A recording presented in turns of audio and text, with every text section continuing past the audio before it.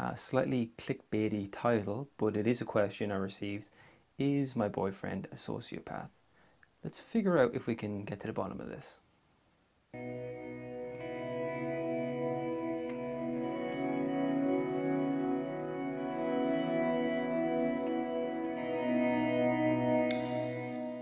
So I received a great question, and it's from someone who's in a relationship, and they're wondering, why can my boyfriend not show himself emotionally to me? Why is he so reluctant to be vulnerable?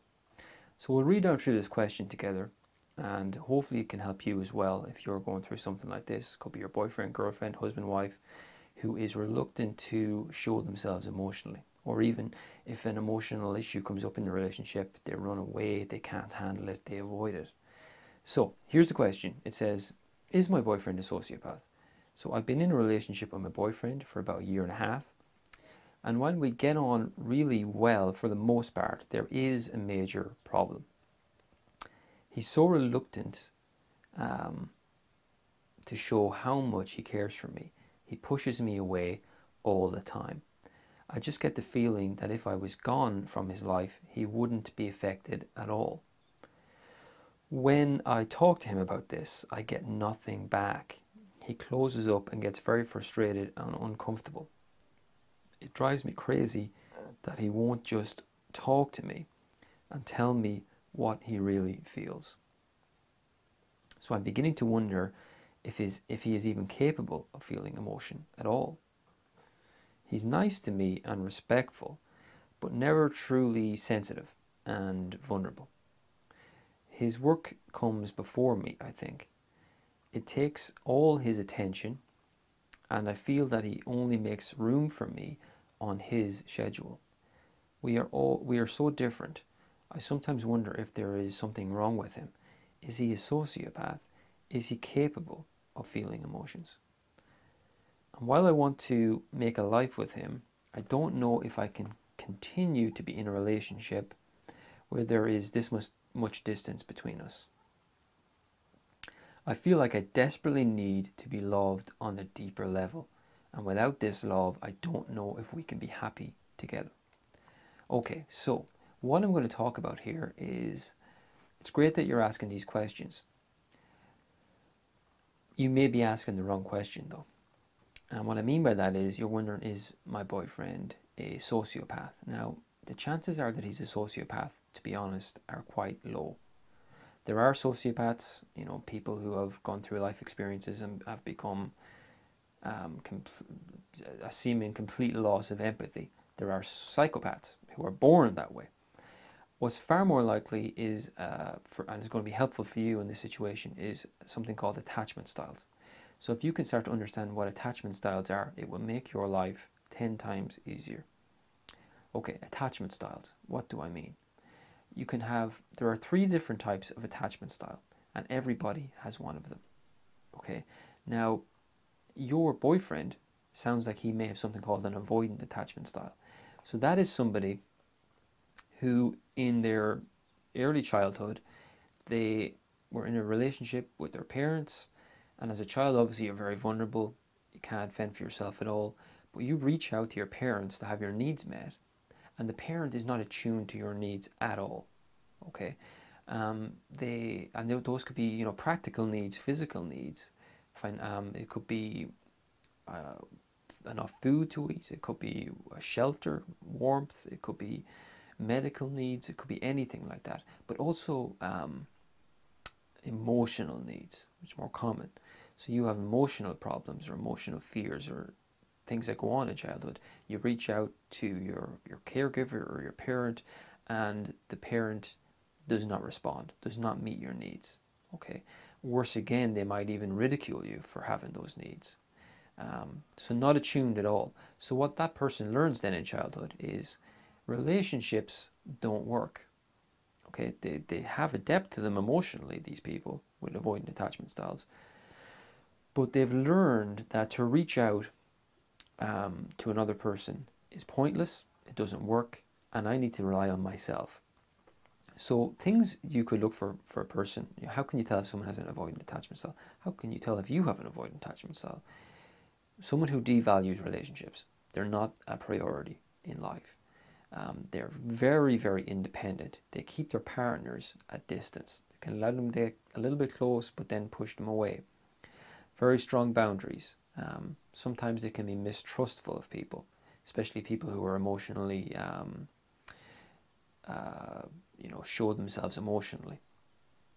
They are very close to people who are close to them, very loyal to people who are close to them. So if someone actually does manage to form a relationship with them, they're very, very protective of that relationship.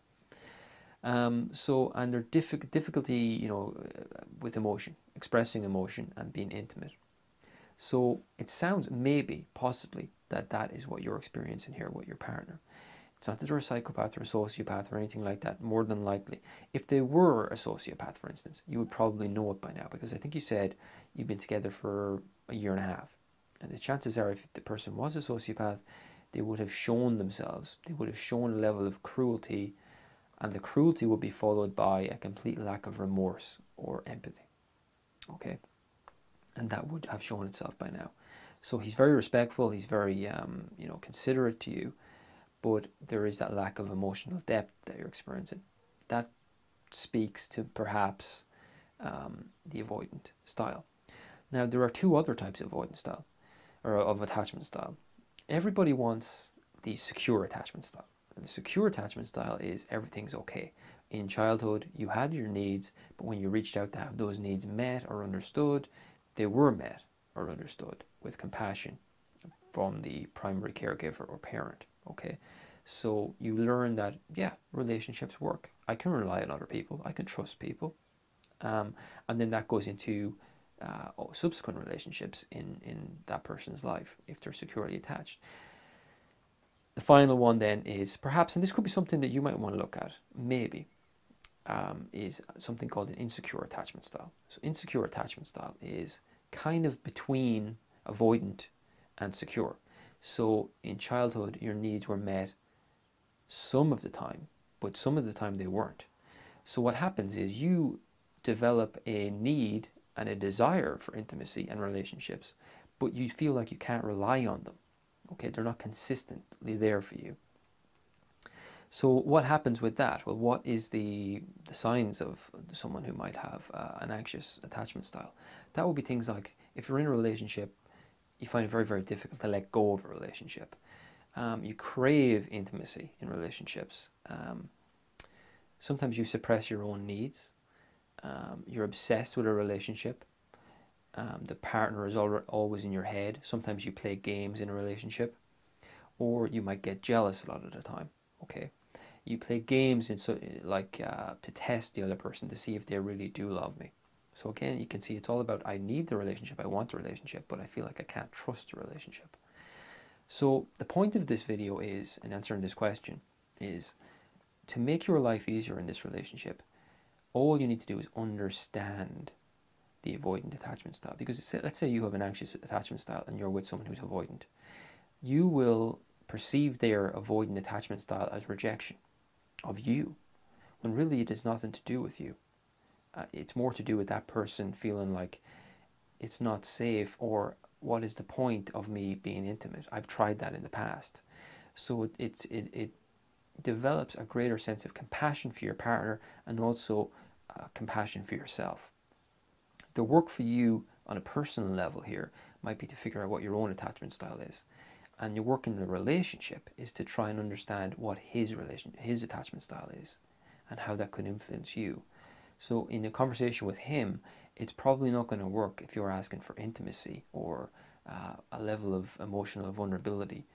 Okay, that's probably going to be very, very slow in coming with someone with an avoidant attachment style. What would be probably better would be to discuss with him what his childhood was like, what his past was like, and help him understand where this is coming from and how it makes you feel.